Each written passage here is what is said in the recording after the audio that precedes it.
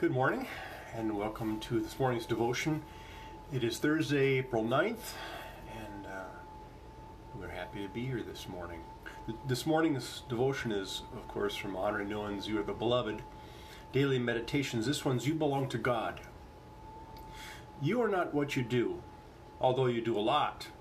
You're not what you have collected in terms of friendships and connections, although you might have many. You are not the popularity that you have received. You are not the success of your work. You're not what people say about you, whether they speak well or whether they speak poorly about you. All these things that keep you quite busy, quite occupied, and quite often quite preoccupied are not telling the truth about who you are. I'm here to remind you, in the name of God, that you are the beloved daughters and sons of God, and that God says to you, I have called you from all eternity, and you are engraved from all eternity in the palms of my hands. You are mine. You belong to me, and I love you with an everlasting love. I think about a friend of mine who ran a company. I actually worked for him for about 8-9 years or so.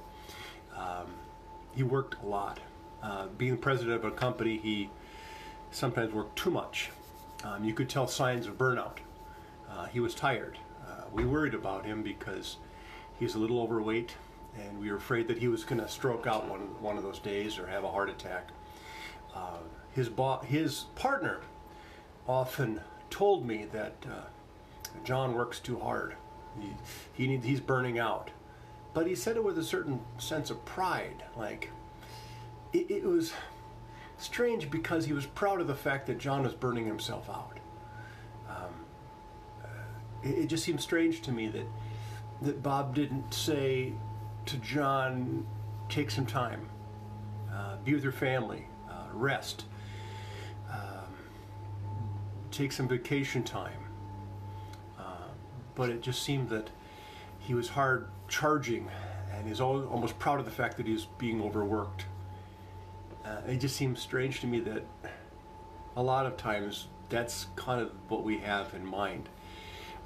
We work too hard, and we're proud of the fact that we work too hard. We're proud of the fact that we're burning out, and we're not taking care of ourselves, because that's what defines us sometimes. And here, no one is saying to slow down and take some time and realize that you're more than your accomplishments, more than what you do. You have more to offer life than simply being productive in the sense of, I don't know what I mean by the sense of that, but let's take some stock and who we are. I guess this is the time to do that. Let us pray. Gracious God, help us to realize that we are yours no matter what, and always love us despite whether we're busy or not busy, that you hold us in the palm of your hand always, and that we are loved whether we are busy or not. In your name we pray. Amen. So today is Thursday, so tonight at 7 p.m. Facebook and the website, I believe, will be showing the Monday, Thursday service.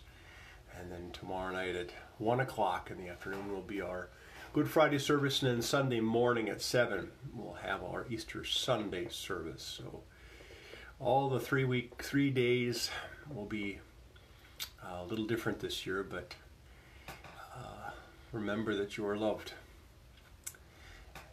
Have a blessed day.